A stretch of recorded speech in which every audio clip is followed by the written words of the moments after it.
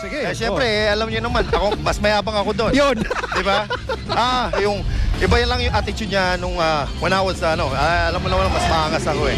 Para, Paano mag-perform ng matchup to, magandang matchup to si ball remains with the Gin Kings. Here's Caguioa with a runner. Yan ang sinasabi nga ni Mark Caguioa. I mean, I still got the I'm legs still to here. play. I'm still here. Oh. Position-wise, alam niya eh. Na itong mga players na hinahandle niya ngayon, ang nakita na sa FEU, talagang mga scorer. So, nakita mo naman yun. Terrence Romeo, na-block na, nakuha ba, mag-step up for scoring. Romeo against Ellis. Romeo with the dribbling exhibition and gets away for two. Kasasabi ko lang, yung game plan ni Terrence, pero he still finds the way. Mark. Backing down Sol. Fakes, fires, basket is good.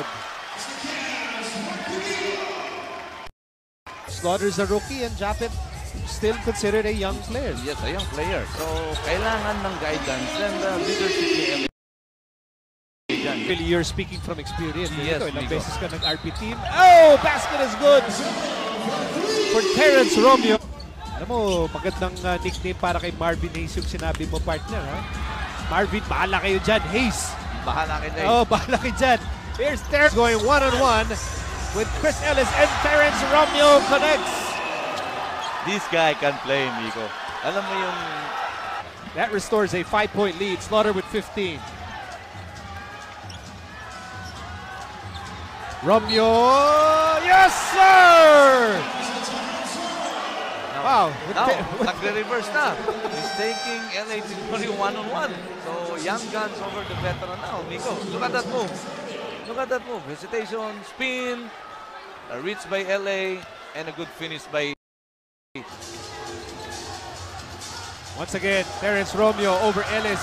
Terrence Romeo is feeling it, bro! Yeah! A gunner! Is always a gunner. Mercado, Washington, Romeo, Linganay, and Eric Meng. Mercado on the move to Terrence against Caguioa. Romeo against the Spark. Romeo got it! Double board up by 2. Yun, nakabaliktad na, Miko. Siguro ang energy factor dito ay nagsisink in na sa mga veterans. And to si Romeo, young gun to eh. Sa tingin natin, hindi pa rin napapagod.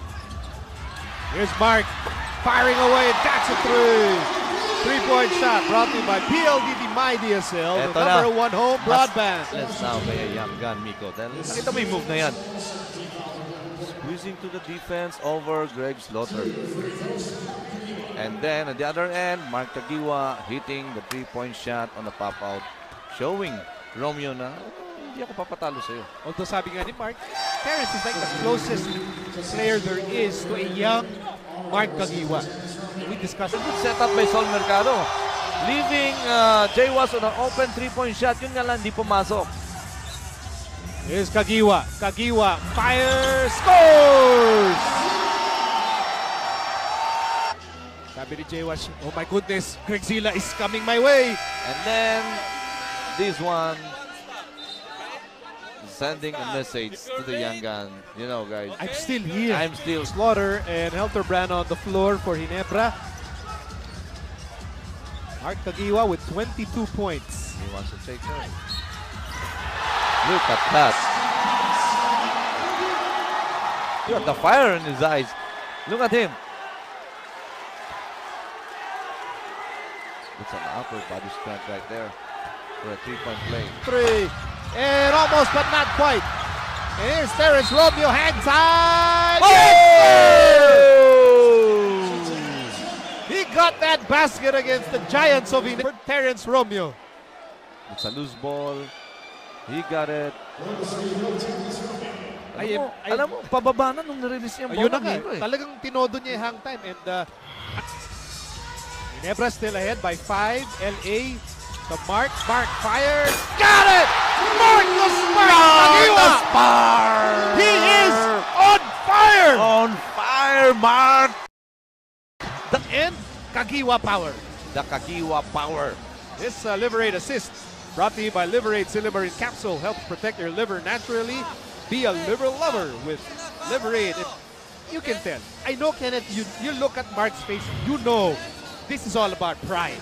But Ginebra, withstanding a furious threat from Global Port to win 109-104. They almost won.